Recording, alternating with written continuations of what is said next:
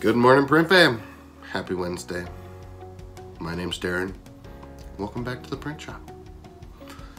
Yesterday I mentioned that I needed to do some trifolds, so I pulled up the artwork and it's missing some stuff. So sent an email to Penji saying, hey, I need the font files, I need the embedded images, or I need the images embedded. Now I gotta wait. So hopefully they'll get back to me today and we can get that going.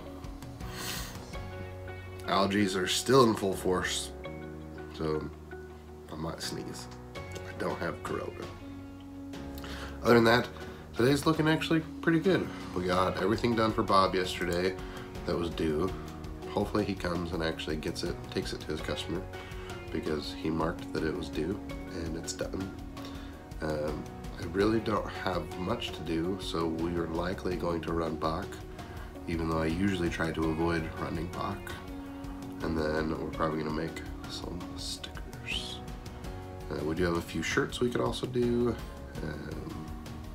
so we might end up doing those, just depending on where we get. So that's what we're doing. Let's have some fun. So I gotta swap out a thread color. So I tied a knot onto it, pulled it through.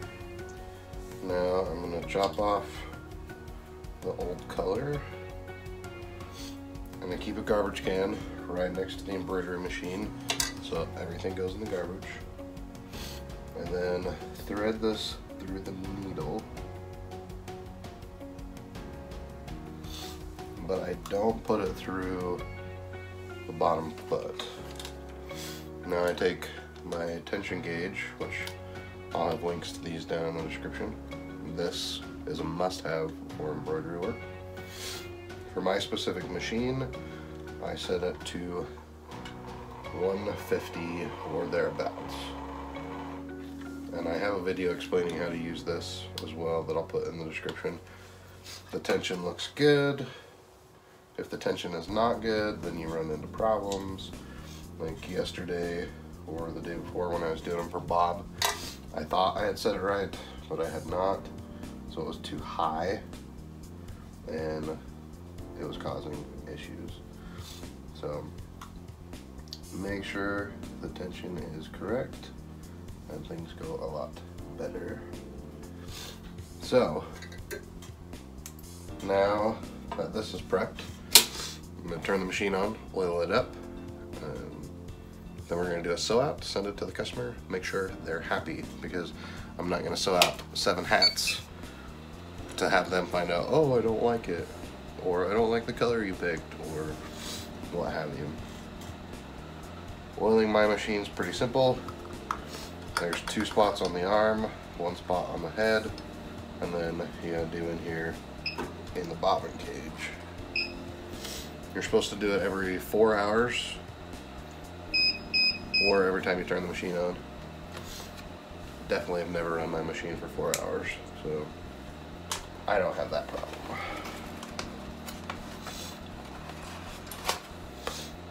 My bobbin was almost empty, so rather than run out partway through, I'm just gonna put a new one on.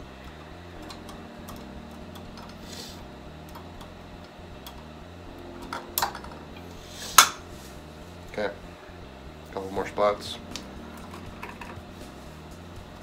to oil up, and it will be good for the sew out.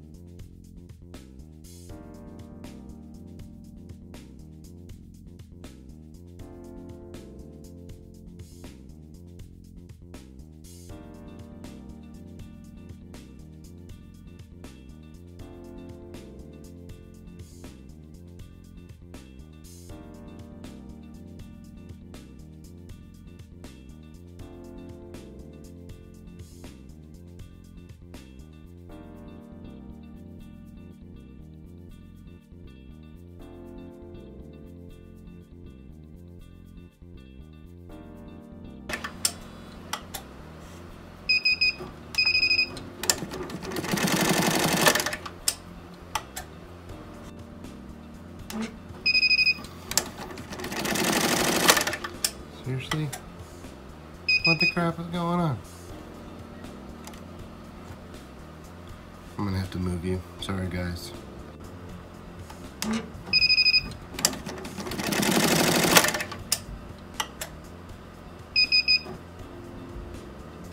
getting angry.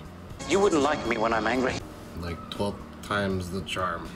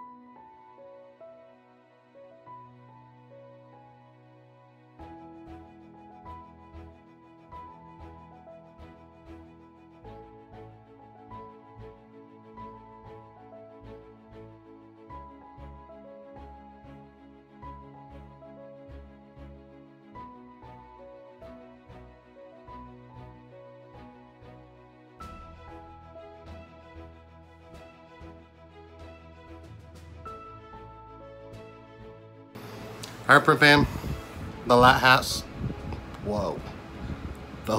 hat just finished. I think there were 7 total. It took about 10 minutes a piece to run. I had issues with a few of them, but all is well. While those were running, I printed a few stickers with some names on them, did some heat transfer, and I really need to replace the blade, but my blade is MIA. I ordered it, but I ordered it almost 10 days ago. So I called them to see where it is, and they're looking and gonna call me back. So other than that, I just got a new order for some business cards. Thank you, Cam, for the referral. Appreciate it. Just gonna get those printed, and well, I'm waiting to get a slight change to the artwork. They did not embed the images, so yeah, they're gonna fix that. Cam's texting me right now about the the referral. It's for a giveaway, and I was like, I'm just gonna print my name on all of them, and then I was like, well, you want yours on half of them? So anyway, so good times. It's 2:30. So hopefully we can get a few more things done. Bob was actually here earlier. I didn't mention that. He picked up all his things and was going to make some deliveries. I've got to run to the post office, see if there's any more checks, and then go do a few little errands myself, try to get some more business. So all with the day. All right, so I'm printing some 8.5 by 5.5s, and you can see here on the edge, the trailing edge is not fusing properly. The front part looks fine, but basically what happens when it flips it and fuses, it's called like the trailing edge. And I've tried messing with the advanced settings, and I had the tech come over and try to help me, and it's just this specific paper it doesn't like. So to fix it, because the other side is white on the edge, I printed the back first and the front last. So that way it printed the black, flipped it, and then printed the white side. That way I don't have that kind of weird banding issue. Show the whole postcard, but they don't want to be known, so sorry, phone call. Anyway, definitely a little trick. Try flipping the pages if you have an issue with that, like I did. All right, print fam, we're in the pickup truck. Sorry it's noisy and bumpy, but I got an email from my screen printer saying, hey, your shirts are ready. So I'm gonna go get them, because my customer messaged me today. I was like, when are the shirts gonna be done? And I said, Friday afternoon-ish, because that's when they're supposed to be done. And now I'm gonna be able to go to them today and say, hey, your shirts are done. Give me my money. Because I'm poor. So, it'll be good. It's exceeding their expectation and they'll be really happy about it. So, it is 3:45. They close at 4. I'm about 5-6 minutes away. Hopefully they did not leave early. At the same time, my customer is right next door to them, and I'm going to drop off some postcards that I got about an hour ago. So, good timing. On with the day. Alright, back from picking up the shirts. I made it. We got Cam's referral printing in the other room. It is just about finished. They're going to pick it up tomorrow or Friday. I'm not sure yet. But it's been a really productive day. I didn't get much footage of it, so I'm sorry. But I'm feeling good about today. I got my business card reprinted. I put her name on here twice. Oops. So resending that out. And then had a couple of cash orders for some stickers and some heat transfers, and it's been a good little day. So I'm gonna do a few more things, and I just got an order for a shirt. So probably the shirt is due tomorrow. It's 2 shirts. So we might end up doing it tonight. So we'll see how that goes. All right, ladies and gentlemen, I've stepped up my shipping game. I'm tired of cutting out labels from my printer paper. So I bought a Rollo.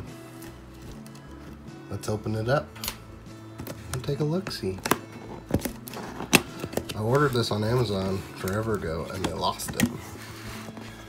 And magically it showed up today. So, a better way to print. If you have questions, save on shipping.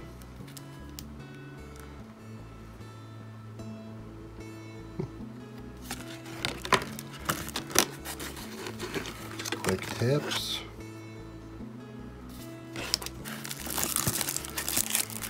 Alcohol wipes for cleaning, and then looks like instructions. Guessing this is the power brick.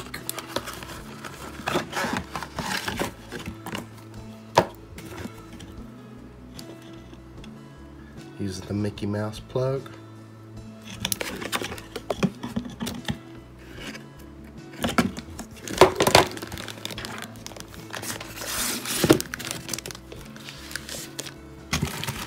It's a miracle. It even came with a USB cable. It's USB A to B. That's what most printers are anyway. It's so tiny.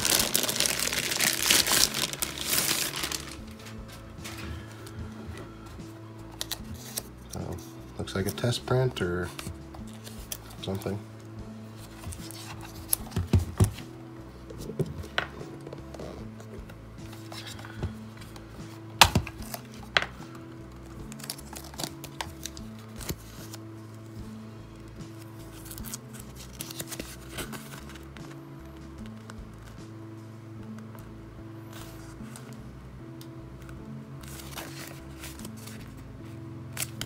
All right, well,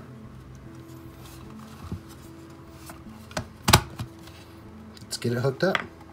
All right, got it right here on top of the printer for right now.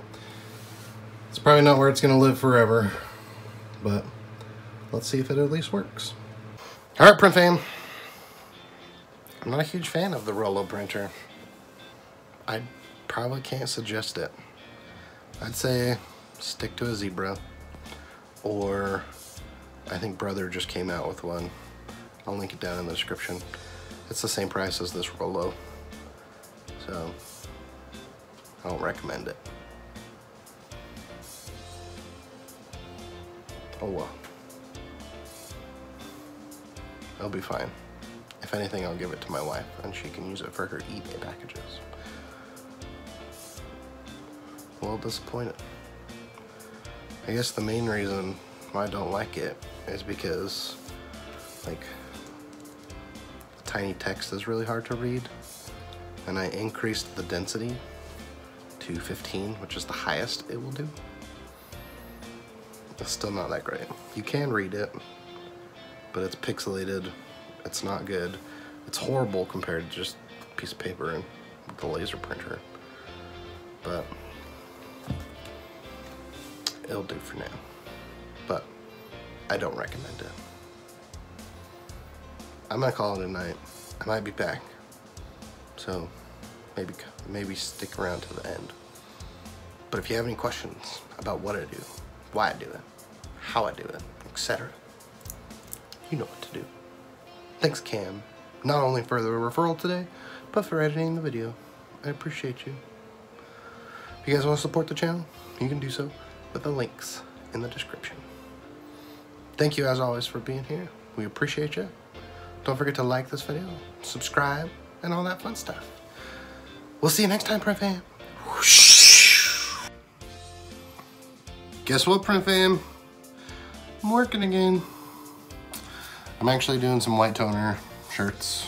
I've got this orange and pink shirt that I gotta make for one of my business customers. They want it personally, and they want it tomorrow. So I'm just gonna get it done now. And because there's extra room on the white toner sheet, I've got a hat order that's coming down the line. So I'm gonna print some of those, as well as I made these Baby Yoda stickers. So I thought it'd be fun to make a shirt too. So that's what we're gonna do. Yeah. Time lapse time.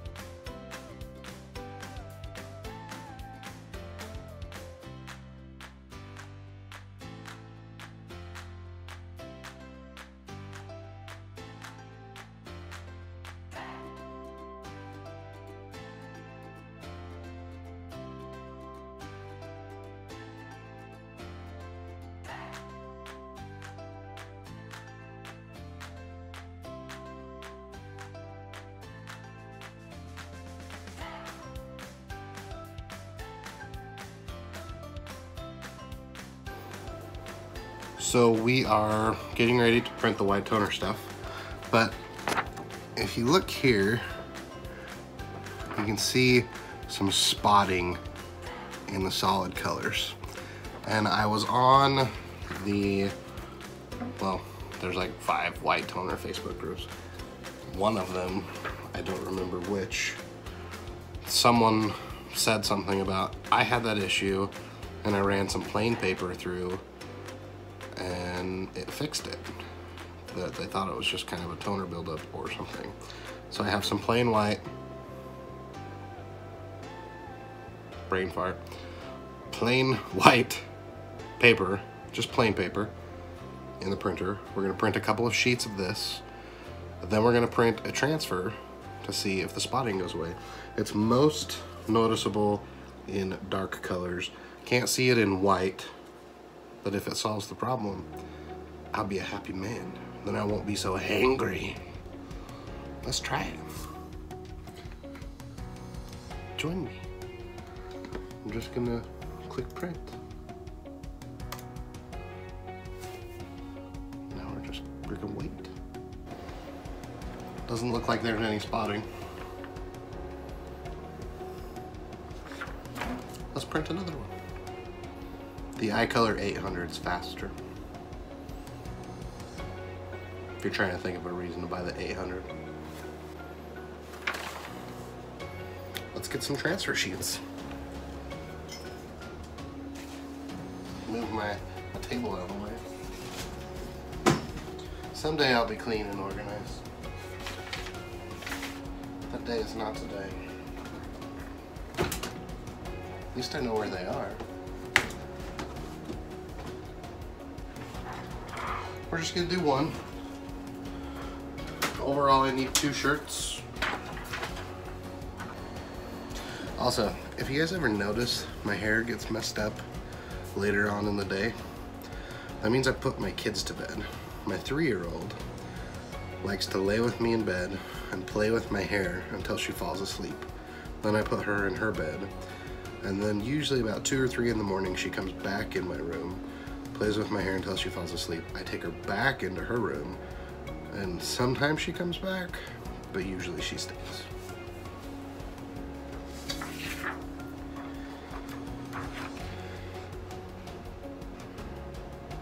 Well, most of the spotting is gone, but there still are just a few. I don't know if I'll be able to get them to show up, but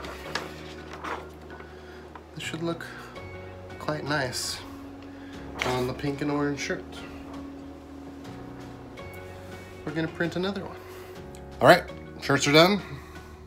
It's now officially time to call it a night. So I already gave my spiel. We did get a new patron today. Jimmy, thanks for signing up. Appreciate you. Appreciate everyone else as well. There's just extra perks and secret videos and stuff like that you get. You can join if you'd like. There's a link in the description, or it's patreon.com/TTMS. Not Corona. Allergies. So, the one thing I wanted to say is, while you were watching the time lapse, you may have seen me try to cool down the craft paper before I peeled it off the second peel. That's because, for whatever reason, it's getting too hot and it won't release like it normally does, where you can just kind of pick it up. So if you kind of cool it down or wait for a minute, then when you peel it, it doesn't pull the graphic with it. Versus if you do it too quick or when it's too hot, then the graphic comes off the shirt, which I was running into the other day. I don't know, like at first I thought it was because my craft paper was old or this, that, or the other. I'm not sure. So usually I try to lift it up. If it doesn't come, or if it does come and it peels off the graphic, I try to lay it back down, reapply it, but I try to just cool it down and make sure it's all good. So thanks for watching, Print Fam, and we'll see you tomorrow.